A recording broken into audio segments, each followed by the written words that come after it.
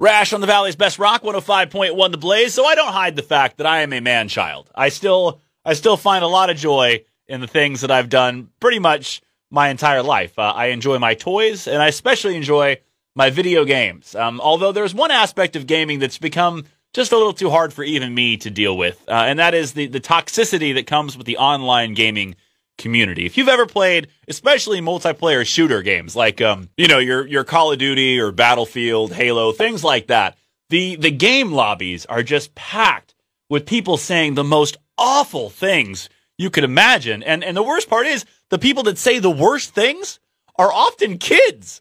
You're getting yelled at by kids, man.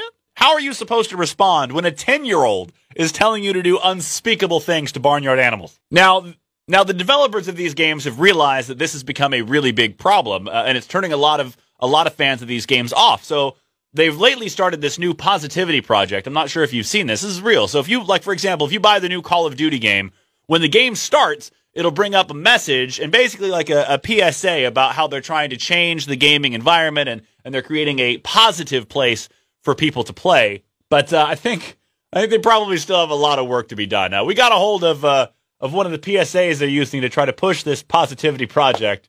See for yourself. Do you like to play games online, but are sick of being called awful names by 5th graders? I have a wife. Get bullied at school. Does your mom know you talk like that? His mother doesn't know he talks like that, because she's in prison. Online gaming used to be an easy way to hang out with some friends without having to leave your house or, put on pants. But thanks to disinterested parents everywhere that would rather keep their kids occupied with violence than spend 10 seconds trying to, talk to them. Yuck. The online community has become, well, this. Your mom should have spit you in a trash can because you're a trash can. Until now. Thanks to the online community's new positivity project, being told to do unspeakable things to a llama by a 10-year-old is a thing of the past. You're an adult, legally anyway, and you shouldn't have to be verbally assaulted by tweens with rage issues just because you don't know how to revive dying teammates. Hey, revive me before they kill me, revive!